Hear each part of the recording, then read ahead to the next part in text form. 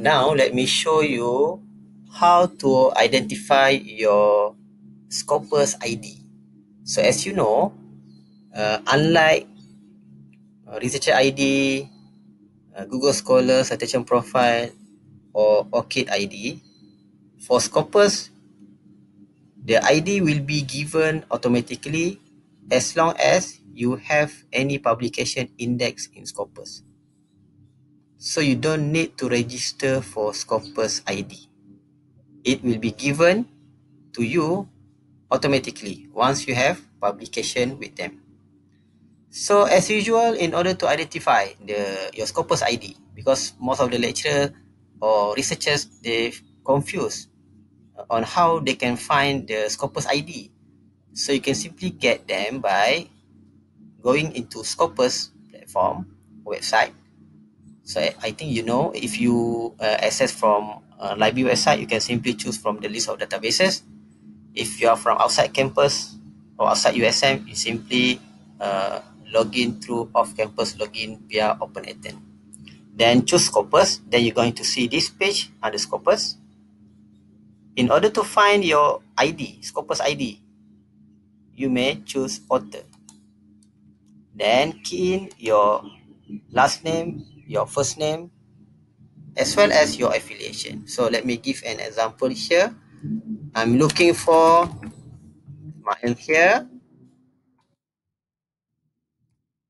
For example, I'm looking for Prof. Asma Ismail from USM. So for affiliation, you just key in University Science Malaysia. Then you can simply search.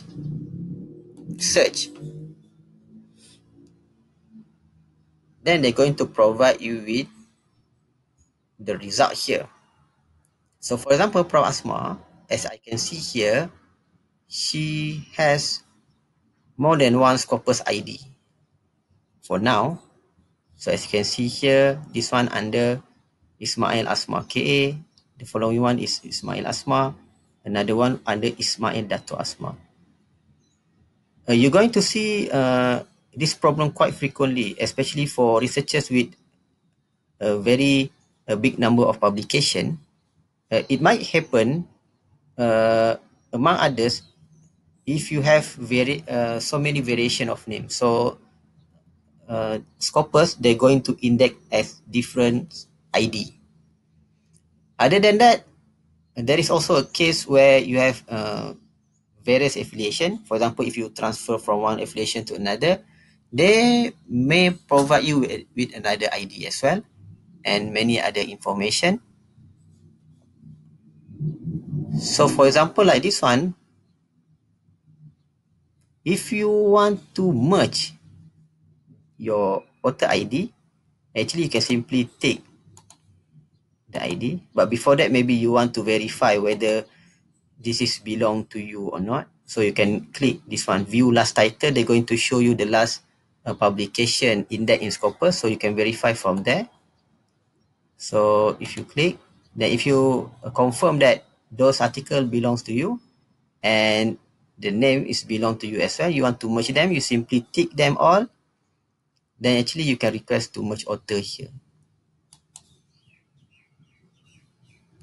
Okay, other than merge, you can also set preferred name, you can add and remove document, as well as you can update your affiliation. But of course, you need to sign in first.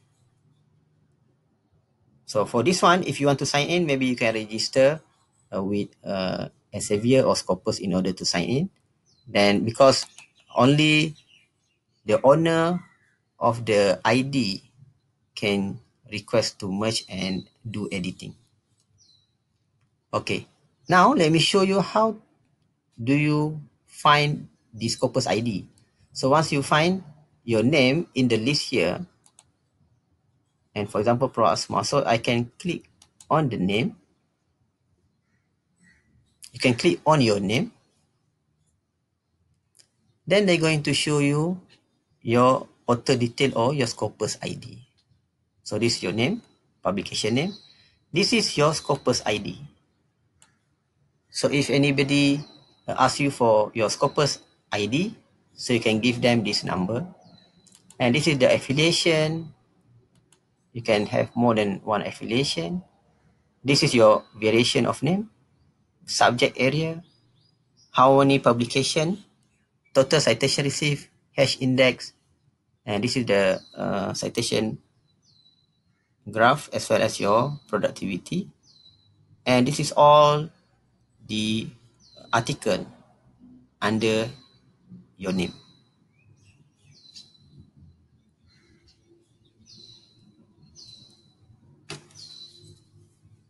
So this is basically how you can identify your Scopus ID